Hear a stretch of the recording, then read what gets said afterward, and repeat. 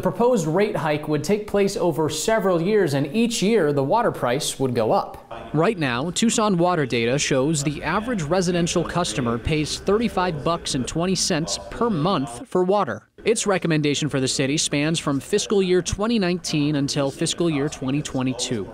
Here's the breakdown. You're looking at $37.97 a month in 2019, $41.05 in 2020, $44.38 in 2021, and $47.54 in 2022. So the big question at Thursday's town hall meeting, water rates went up 2 years ago. Why are they going up again? We have to pay for costs that are out of our control, such as the increasing debt service for previous bonds, the purchase of Colorado River water, investments that we want to make to improve customer service in other areas of the utility, as well as make up for the declining water sales and the revenues that we see from that. If you head to our website, kgun9.com, you can see the full presentation with a breakdown of how and why Tucson Water is making this recommendation.